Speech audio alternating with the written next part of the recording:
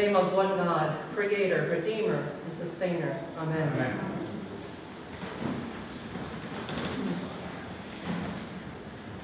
The presence of God was with the people of Israel as they wandered for 40 years through the desert wilderness. The book of Exodus tells us that during the day there was a pillar of cloud, and at night a pillar of fire to lead them through all their trials. After Moses received the commandments from God on Mount Sinai, that holy cloud would remain over the tent which held the tablets on which those commandments were written, for as long as the people kept camp in a certain place. When the people settled in the land of Canaan, the cloud signifying the presence of God still stayed over that tent of meeting where the Ark of the Covenant was kept. After many generations, King Solomon placed the Ark in the newly built temple, and the cloud of God's presence filled that place. In his dedication prayer before the whole assembly, Solomon recognized that no building can ever contain God. But still he prayed that God would be present to all who called upon God in that place. And not just for the people of Israel, but for foreigners as well. Solomon prayed that God would hear their prayers. The temple was to be a place of prayer for all people, a place where the presence of God could be encountered by all. Walter Brueggemann observed that this dedication prayer of King Solomon, which is much longer in its entirety than we read today, doesn't include the usual lists of petitions or requests of God. It simply expresses the deep yearning for communion and presence, which are ends in themselves. Solomon's prayer is not as much about the temple as it is about God. God answered Solomon's prayer. And chapter 9 of 1 Kings records God saying, "I have heard the prayer and plea you have made before me. I have consecrated this temple which you have built by putting my name there forever. My eyes and my heart will always be there." In spaces consecrated by God's name, God's eyes and God's heart will always be there. Theologian Brian Peterson put it this way: the church is the sign and the promise of God's presence in the world. Churches are concrete reminders of God's presence with us, and reminders, too, that God transcends space and time. Places of prayer are meant to provide safety and rest in the presence of God, not just for people who look and think and act just like us. The church is to be like the temple, a place of prayer for all people.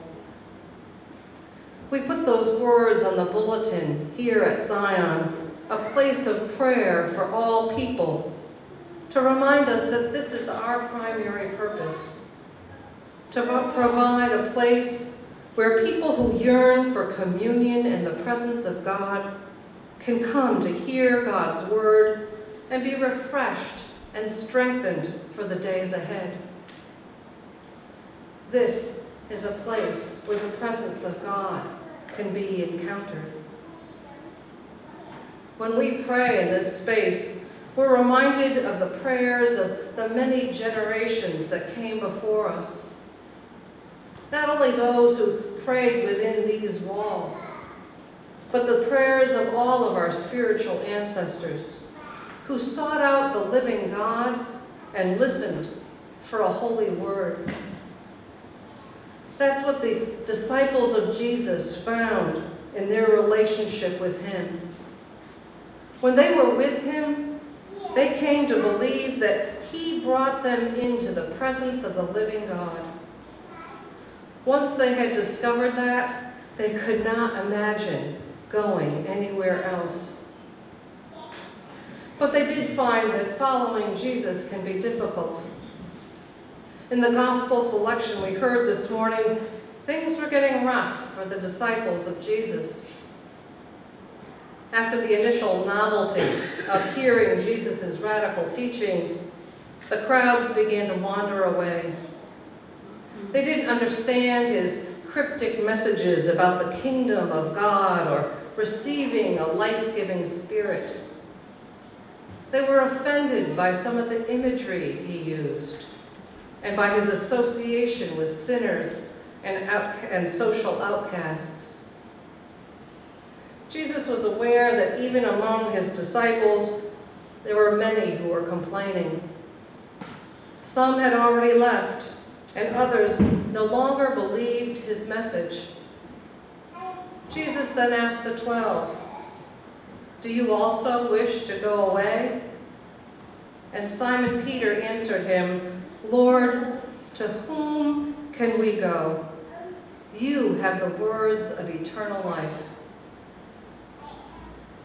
Think for a moment of all that Jesus shared with them. All the acts of mercy and healing they witnessed, all his words of eternal life. Love the Lord your God with all your heart and mind and soul and strength. Love your neighbor as yourself. Dwell in God and let God dwell in you. You give them something to eat. Abide in me.